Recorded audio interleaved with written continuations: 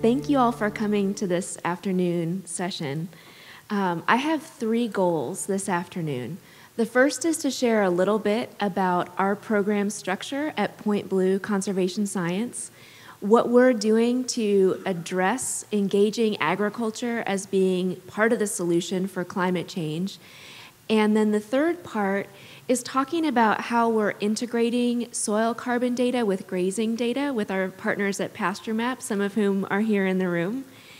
And the driving question for that third part is, what information do you all want to see, and how do you want to see it? Because I think our big challenge right now is not just collecting more data, but it's making that data actionable and immediately available, because we're ready to make a change.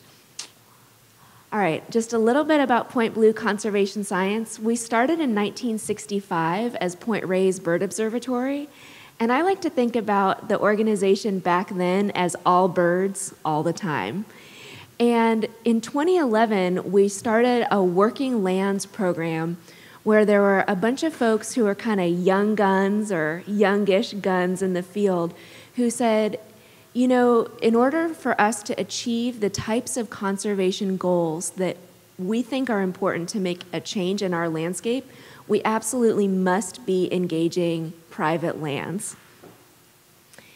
And as a result, rangelands are now a critical part of our climate-smart conservation initiatives.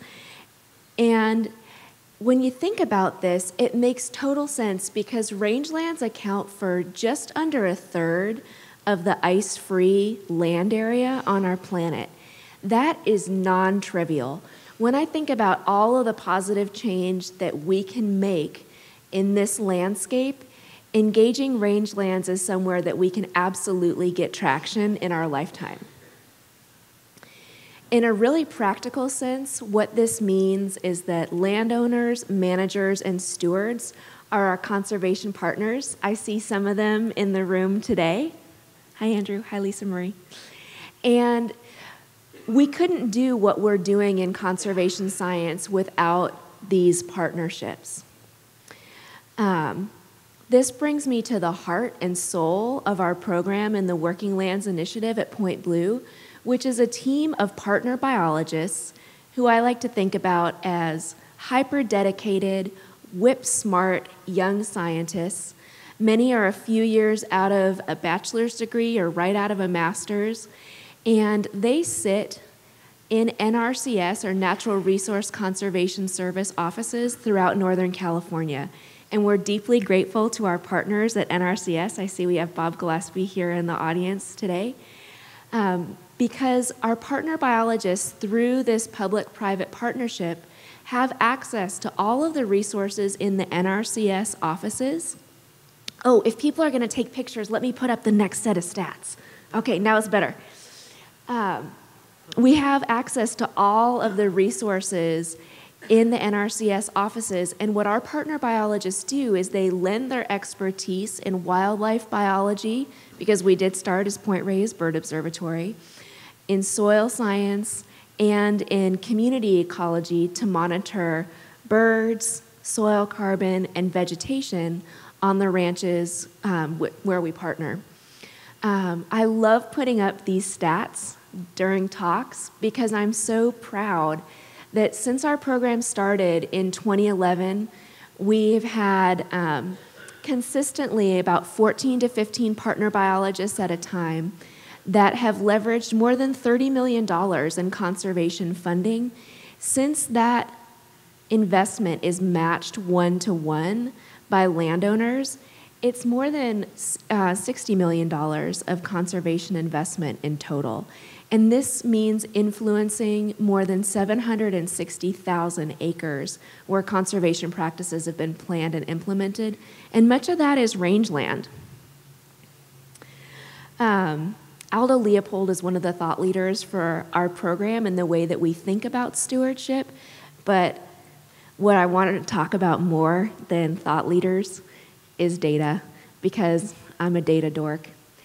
And what I did most recently, this is hot off the presses, is I looked at about 1,100 conservation contracts that our partner biologists helped develop with land stewards in collaboration with NRCS. And I wanted to draw your attention to prescribed grazing, which is that column in the matrix right in the middle that has the thin red line circling it. And I looked at these conservation practices the way that a community ecologist looks at a whole bunch of plants that are growing together. And I asked the question, what tends to co-occur in the same space? And things that have a positive relationship are represented with those teal boxes. Things that have a neutral relationship are represented with the gray boxes. And things that have a negative relationship are represented with the gold boxes. And what I want to draw your attention to is that prescribed grazing tends to co-occur with infrastructure practices like fencing, pipelines, water pumps, troughs, and intuitively all of this makes a ton of sense because that's the infrastructure that needs to be in place to draw animals to different parts of a property, hold them there and keep them in place so that we can get the types of animal impacts that we hope for to support ecological outcomes, kind of like what you saw in Peter Bick's film on Wednesday night.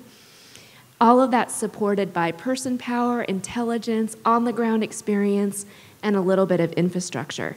If anyone wants to talk about this type of analysis in more detail, I'm happy to at the end.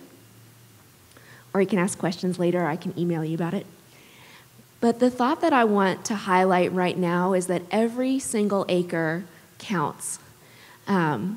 With those 760,000 acres that we've influenced with conservation practices since the program began in 2011, if you think about each acre being 208 feet by 208 feet, if there's 1 additional ounce of forage per square foot, that increase is non-trivial when you think of across a whole acre. It's 1.4 additional tons of forage. Same thing if we're thinking about increases in soil carbon. 1% increase in soil carbon translates to 16,000 to 26,000 additional gallons of water holding capacity per acre. And across 20 acres, that's a whole acre foot. In water-limited areas like our Mediterranean climate here in Northern California, that's absolutely fantastic. Same thing for carbon sequestration. We're looking at megagrams. We're looking at quantities of carbon that really can make a positive difference. When we go out and walk the land with our collaborating landowners, one of the most important questions that I think we have the opportunity to engage on is what type of information do you want to see and how do you want to see it? What Cindy was saying before, the structure of a traditional land-grant university started out, historically as being somewhat top-down. We share information out to the community.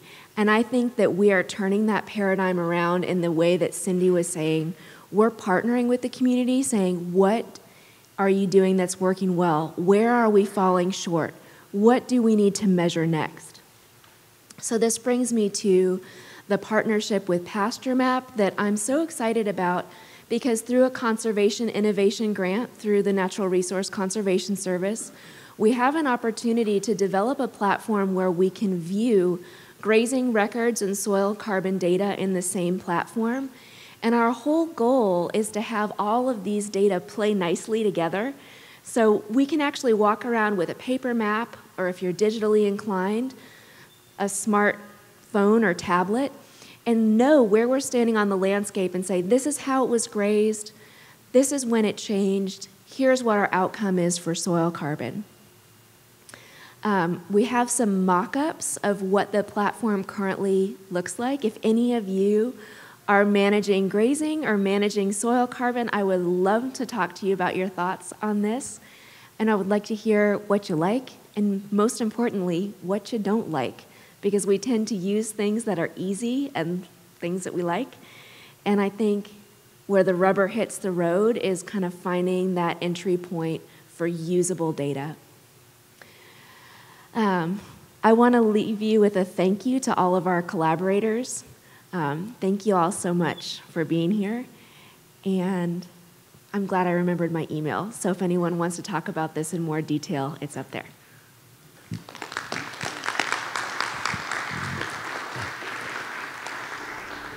Thank you.